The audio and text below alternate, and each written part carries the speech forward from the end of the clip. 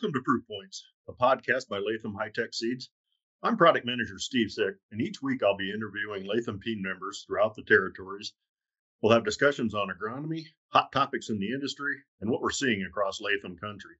Family owned and farm proven for more than 75 years, Latham Seeds is growing strong.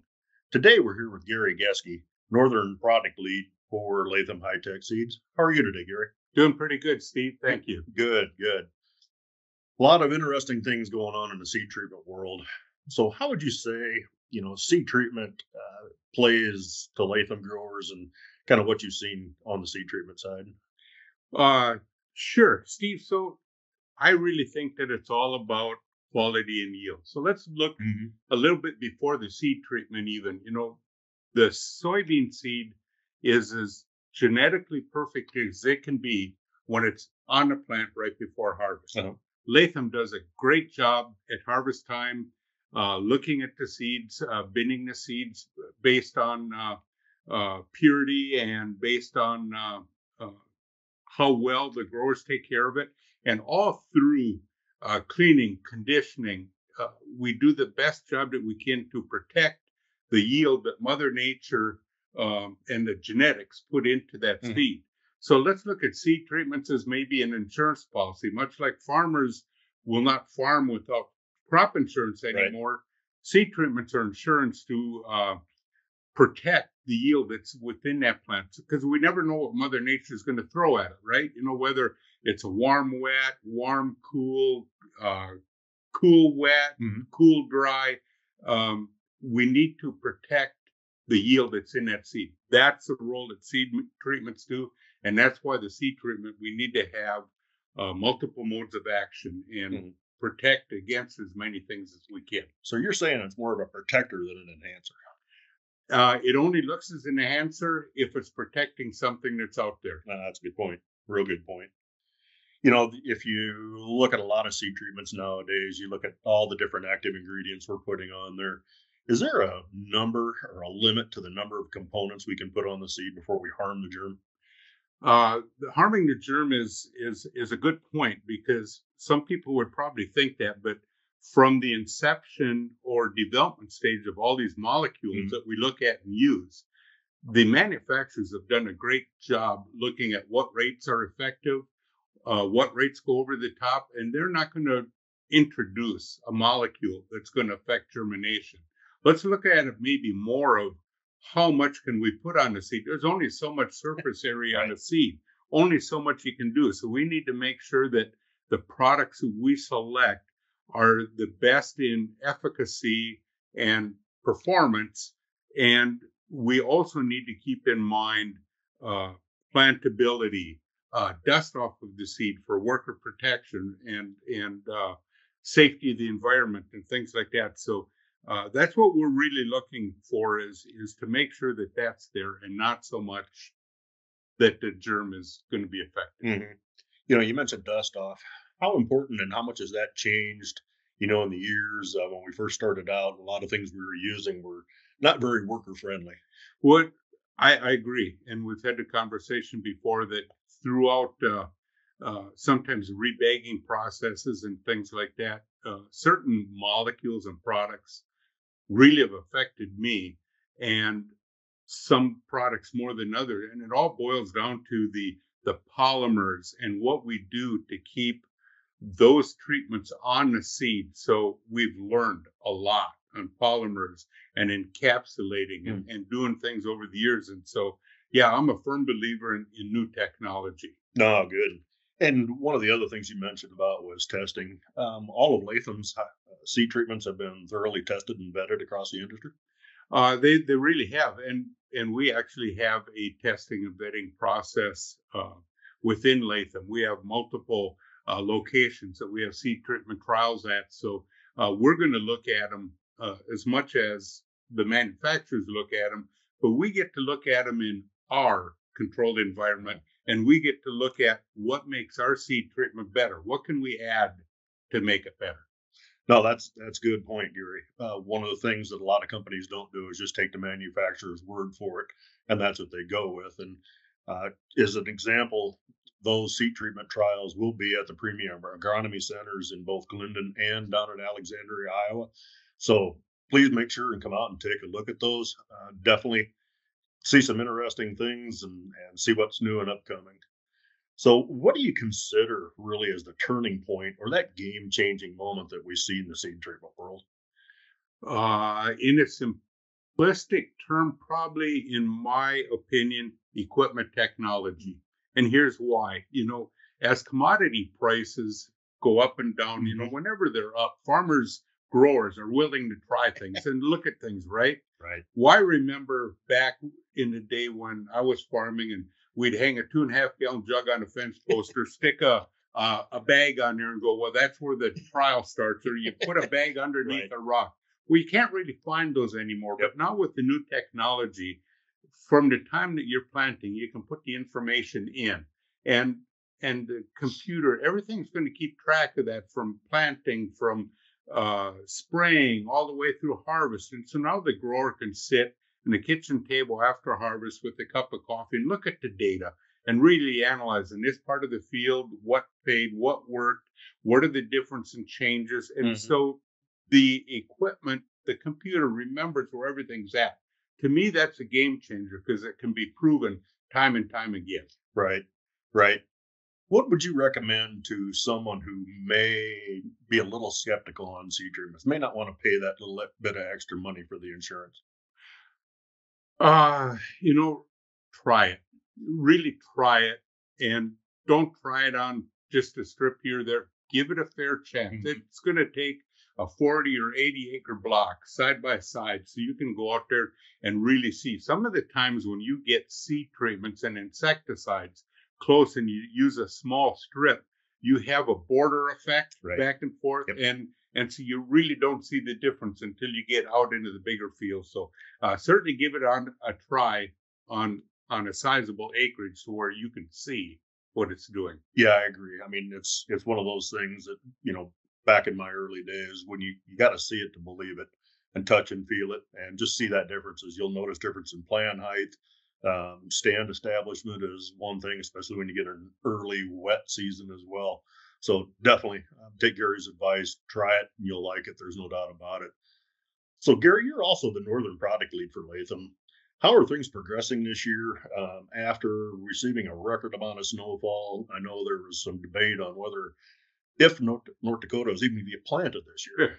Well, believe it or not, I saw a picture yesterday, Steve, and there's still snowbanks along the road in western North Dakota. So the snow is still going away. However, the snow melt really went better than anybody thought it could. Even with the cool spring, the sun goes up in the sky, we get more rays and you get more daylight hours, and the snow melts and goes away. We had a couple of big rains on the eastern part of the state that maybe affected our spring planting more than the snow melt.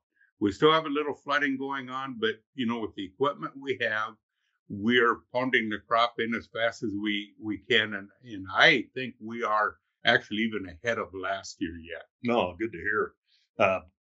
As Gary mentioned, with the size of equipment anymore, it doesn't take very long to plant a lot of acres. And that's kind of also ties back into the seed treatment. What were you noticing as far as soil temperatures coming out of that snowfall when people were starting planting? It was a little cool. I think that's the nice way of saying it. We force the issue as much as we can. If we can carry the ground, the crop starts going in. And it isn't just always start with wheat and then go into your corn and then go into soybeans.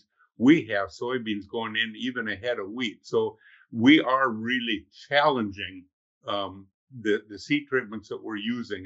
And we have seed treatments on corn and wheat and beans. So we are out there actively protecting the seed as best we can up north. One of the things that's unique about North Dakota, Gary, is you've got so many diverse crops up here. More crops than what you'll see across, the high states or the heartland. Did the delay in planting cause growers to switch crops this year? Well, it always causes you to think, right? But I'm still a firm believer in a good crop plan in the fall is still a good crop plan in the spring, because you need to look at the rotation that's good for your farm, your equipment, and everything that's going on. Are there going to be some changes? Absolutely, there will. commodities are always trying to buy acres and get you to switch your mind and do some things. Look at the wheat crop down south. It's a little bit challenging, but yet it really isn't affecting that much up here. Mhm. Yeah, there's going to be some acre shift here and there, different regions, but all in all, I think we're going to sit within a few percentage points what we always do up here. One thing, and that's a good point, an interesting point, Gary, as we've seen the climates change and some shifts in temperatures and such. Have you seen anything along the lines of maturity shift or just people moving to fuller season maturities and taking advantage of the longer growing seasons? Or what have you seen on that side of it? Well, even with last year was late planting, and this year's looking to be the same. But Mother Nature's always given us that harvest season, right, or that growing season, and the crops have been coming off. More specifically, corn has been coming off, and the moistures have been good, and so people are creeping up a little bit at a time on maturity again. But we have done such a good job as an industry, really selecting high yielding early varieties, that there's really not that big a need to stretch maturity to get yield anymore. So we're looking a little bit higher maturity. We may be dropping off a little bit this week. We're starting to get towards the end of May, right? And so people are looking at, but I don't see any wholesale changes going on yet. Good to hear. One of the things you mentioned about was yield. Over the years, what have you seen as far as yield progression goes in corn and soy? I mean, have we taken advantage of that season? Yields are getting higher, increasing. We're getting better and better at farming, growing the crop up here. Right.